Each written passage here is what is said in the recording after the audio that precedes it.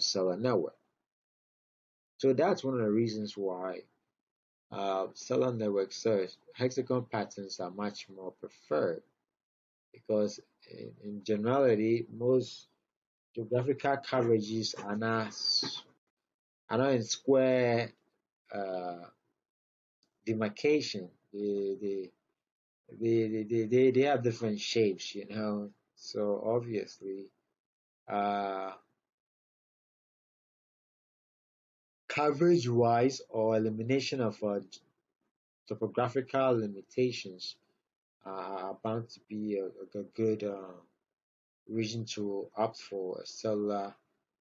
So let's look at some examples of how you solve some of these um,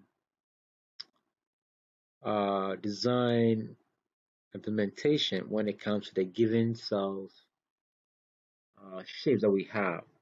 So let's take the square pattern. Let's go back to the square and then use this as an illustration. And then after that, we go to the hexagon pattern. Okay. So here is a scenario where we have a square geographical area, um, and it has 9 cells demarcations. So obviously we have 9 base station units within each of the various square patterns. Okay, and we've been told that the distance of opposite cells, which is from center to center of base station units, happens to be 15 kilometers. And they've also indicated to us that the uh, adjacent cell, in this case, which is square root of 2, would be, no, they've not indicated. So the question is, if you were given the distance of B, then A becomes a lot easier to calculate because you know that the the adjacent cell will be the square root of 2 times the distance between the opposite cells. So in this case, it will be the square root of 2 times 15, which will give you the uh, the value or the distance for which you need to place your base station for the adjacent cell. They've given A, you need to find B. It's actually A equals square root of 2 times uh, times B. And within that scenario, you have B missing, right? B is missing.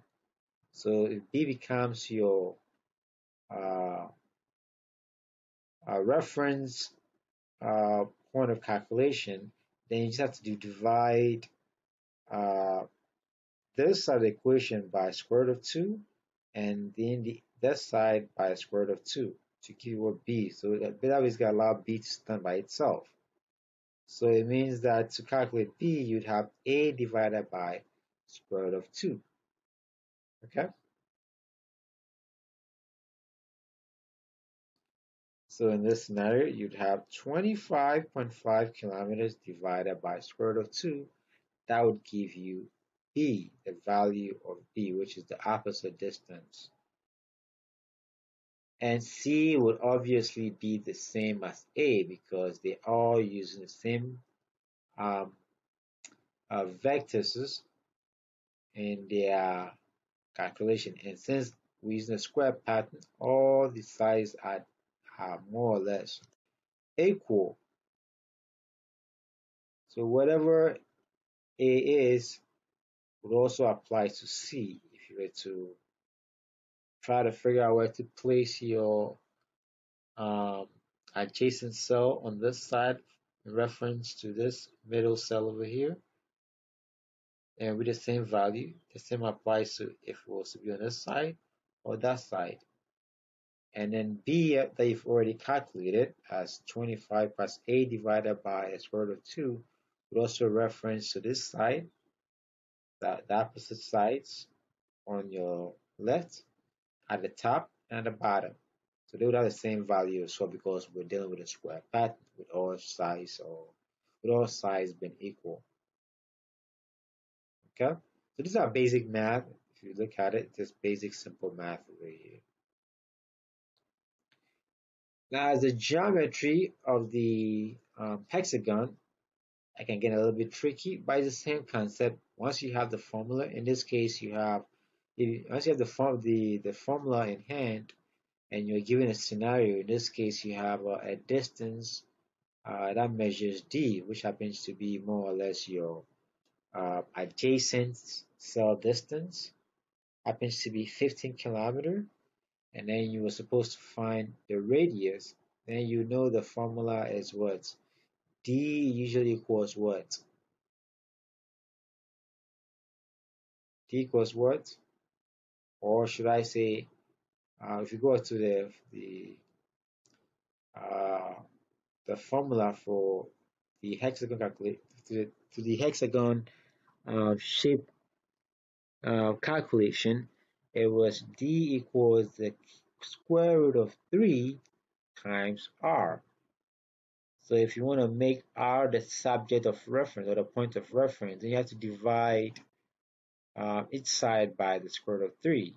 So in other words, to find your radius, it would just be 15 kilometer, which is your distance, your adjacent distance divided by the square root of 3. And that would give you the radius of the cell, of the hexagon shape that you're working with. So in that case, you can easily know where you're going to be placing all the various uh, adjacent cells within a given geographical coverage. Okay, so in that scenario, you have a radius, which is in this case now you have 6 kilometers as the radius of the cell, and now you need to calculate uh, the adjacent distance. So once again, we already know that d is equal to the square root of 3 times r. And now you've been given r, but you don't know what your d is. So obviously, you just multiply the r by the square root of what? 3. So it'll be 6 times the square root of 3. That would give you the value of your adjacent distance.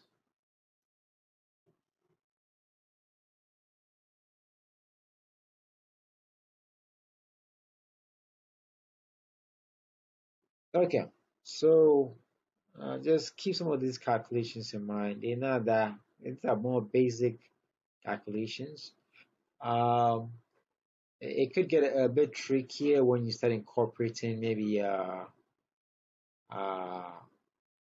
equations of hexagon shape into it, where some of the variables are missing, and you're supposed to find out uh, the the area of that particular hexagon cell, so you can deduce what the radius is and be able to use that to calculate for your adjacent distances.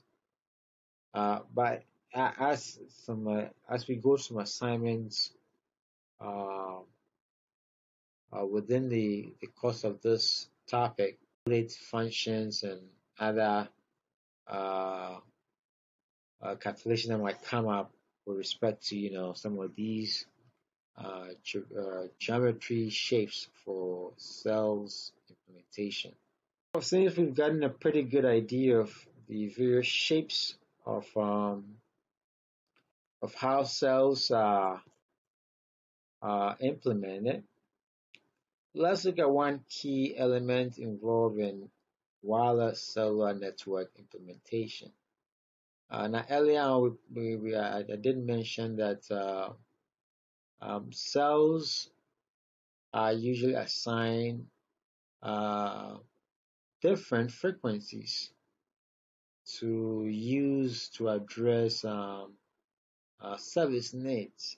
Just about every cell has got its own frequencies. Its frequency band has been allocated to use for its service needs.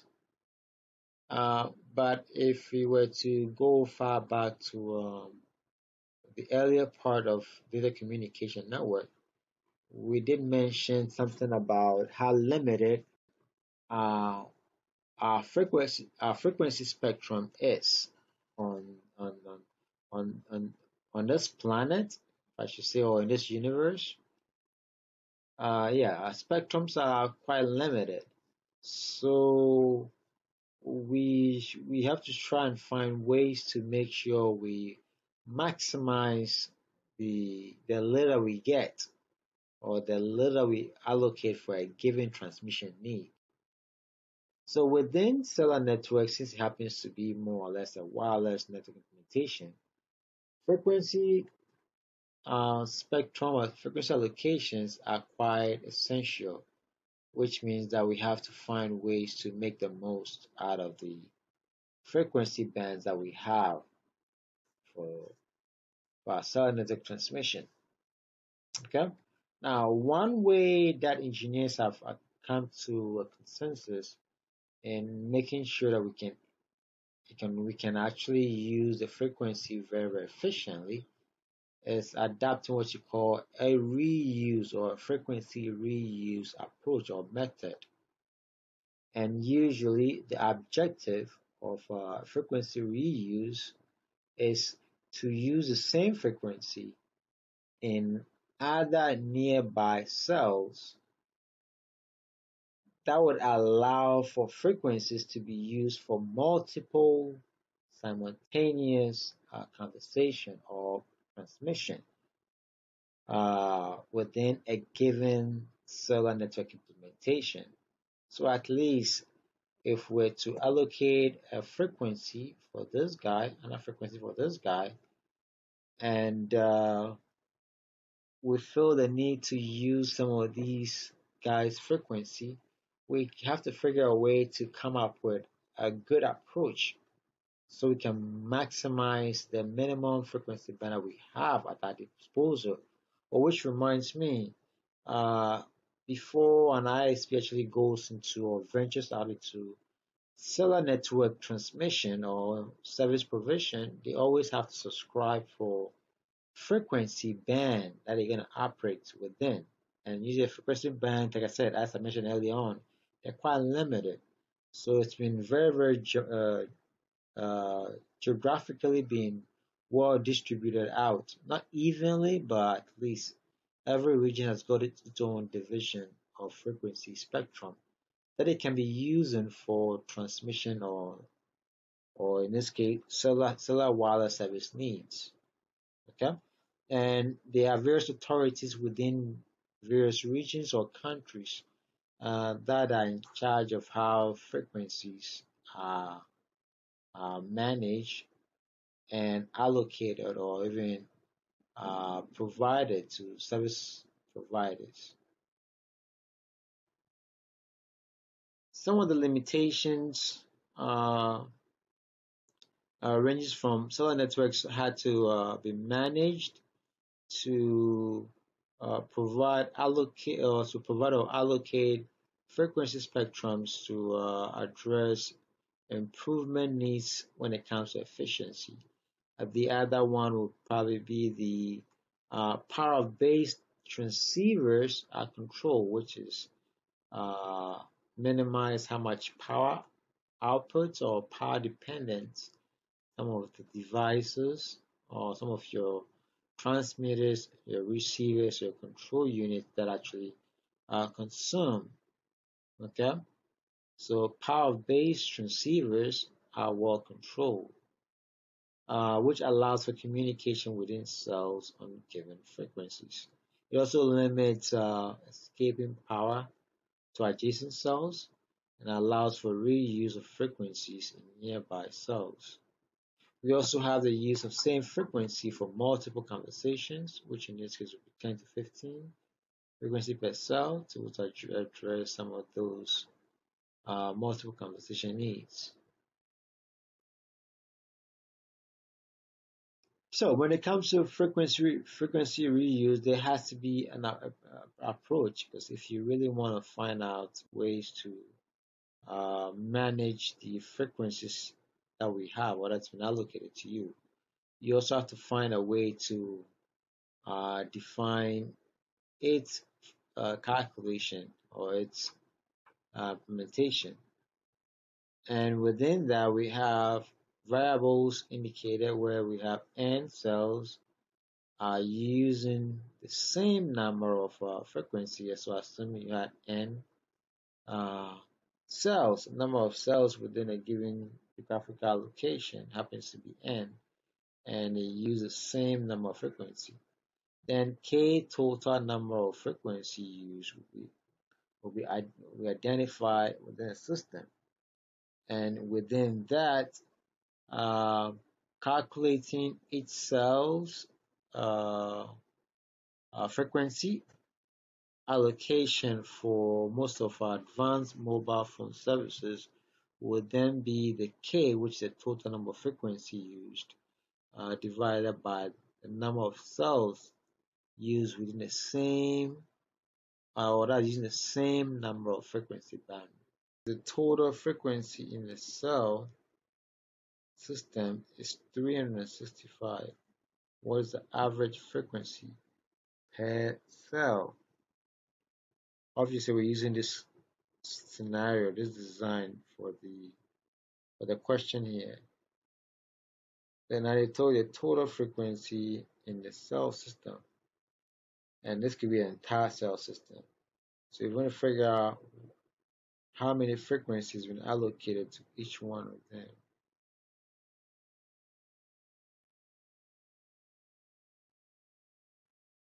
So we have 1, 2, 3, 4, 5, 6, 7. Obviously 7 cells. Okay? 7 cells, and they have a total frequency of 395.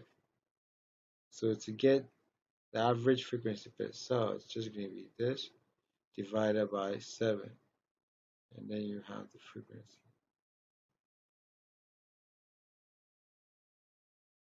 Your cellular transmission needs. Frequency reuse are commonly characterized using the following parameters. We have D, which happens to be the minimum distance between centers of cell that use the same band of frequency.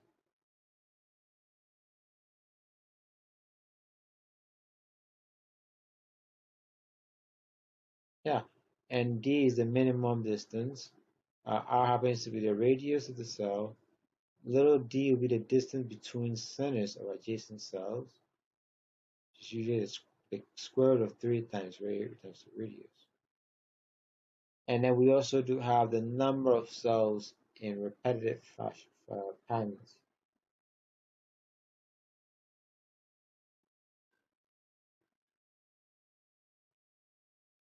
No problem. So when it comes to the n, number of cells in repetition patterns have got a reuse factor, and each cell in pattern uses a unique band of frequency. And that's where we looked at some of the functions that can be incorporated into giving us the right values needed to actually put together a frequency reuse factor. So in this case, we have a hexagon cell pattern with the following sets of value. You have n equals I squared plus j squared plus 1 times j in parentheses. If you were to solve that equation out, you will notice that the values, in this case, you have the values of the various values. We have I, j having these values. So if we were to plug some of these values into this equation, you will notice that you have various number of reuse factors that you can use to address transmission needs. So that means that the following relationship holds that D divided by R equals the square root of 3 times N. And this can also be expressed as big D divided by little d actually equals square root of N. Okay, so here is a diagram that shows the reuse pattern, the frequency reuse pattern. In this case, you have a number of cluster of cells, cluster of hexagon cells, or this in other words would be a cell system, a number of cell system, and some of them have been grouped together in fours. The fours representing the more or less the reuse pattern of n, or for n values. So within this structure over here, where you have segmentations of 4 units, the 4 represents the 4 uh, number of cells within a given segment is what you term the reuse pattern over here. So which would be your n. In this case, it's 4. Because if you notice the pattern, if you look at the segmentation, this segment over here has got 4 number of cells. 1, 2, 3, 4. This one as well. 1, 2, 3, 4. 1, 2, 3, 4. 1, 2, 3, 4. So in this case, 1, 2, 3, 4. So in this, so within this cell system over here, you can say that the reuse factor or pattern over here for n is 4. Now on this other hand over here, if you go through, you notice the segmentation actually has 7 cells within a segment. So that would mean that the reuse factor or the frequency reuse pattern factor over here will be 7 for that particular cell. So there are so many ways. This is just in all this, we are just trying to figure a way to maximize frequency limitations that we have.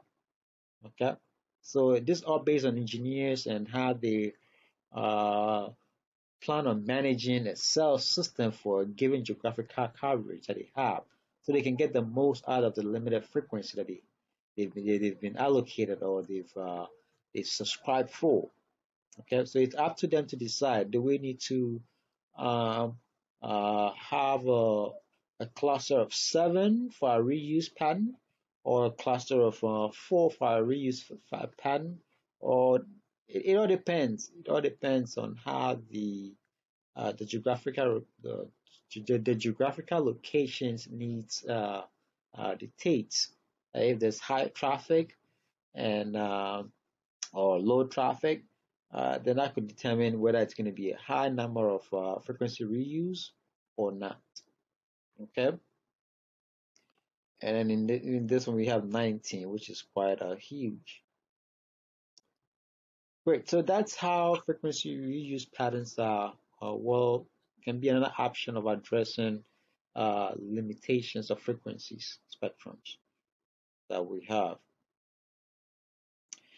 Another approach when it comes to capacity needs is by either adding new cells. So when we want to say increase capacity needs for a given cell network, we can either add new cells where we create new regional systems that are much more scalable, so they can have access to a lot more cells, so a lot more channels to address transmission need.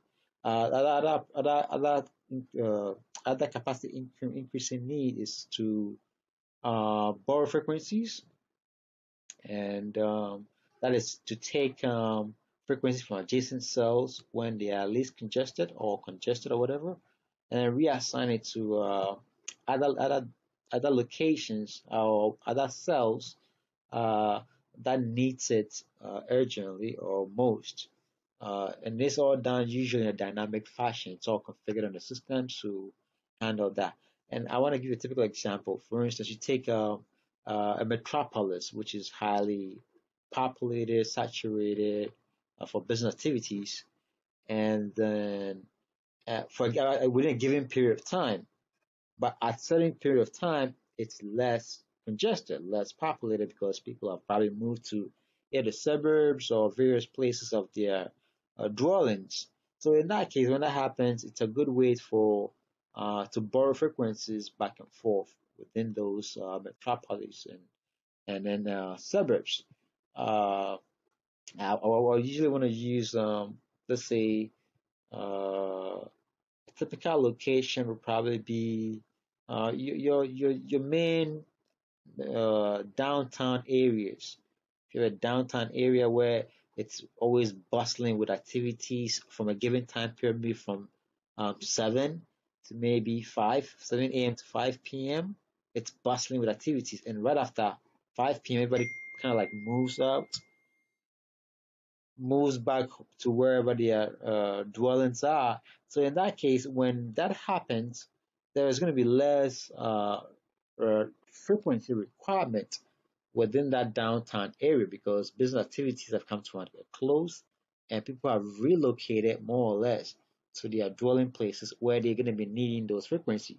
So when in a situation like that, then you can borrow the frequency from the downtown area and then reallocate it to dynamically reallocate it to their dwelling place where they need it most because that's where they are now. So that's another way to basically address your uh, capacity needs. Another approach is to either split cells into smaller bits, where they are non-uniform distribution of topography to address traffic needs, making smaller cells in high use areas. Usually, in that sense, when you're splitting cells or original cells for maybe 6.5 to 13 kilometers can be resized to maybe 1.3 or 1.5 kilometer limits in general, and they're much more frequent and addresses hands-off a lot more easily. And you also have a lot more base stations involved within that implementation.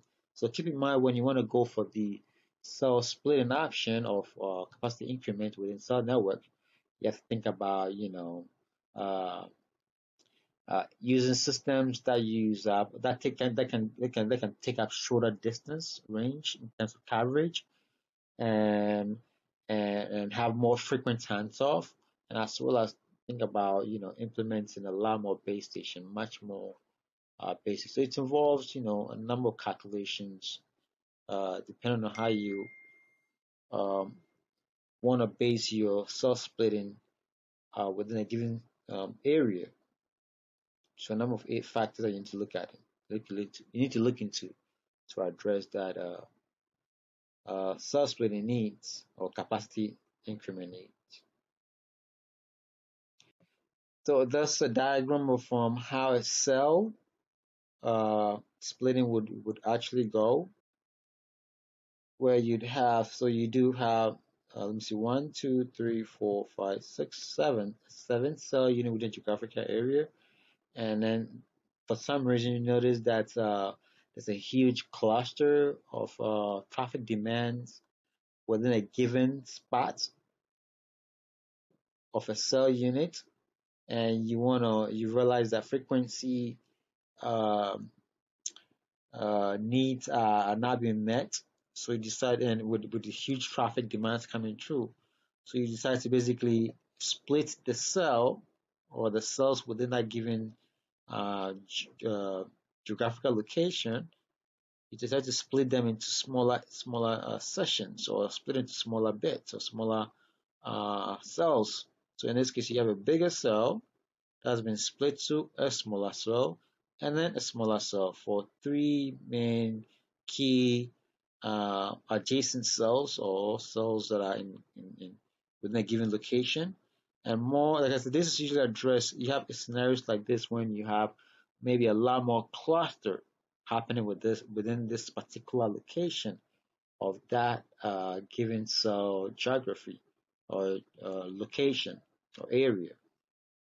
And this could be probably if this usually happens sometimes when you have a um, new location for residents coming up, and there are a lot more people trying to patronize the place, and the existing cell design seems to be uh, more or less limited in addressing the current demand or the current trend of people living within a particular spot.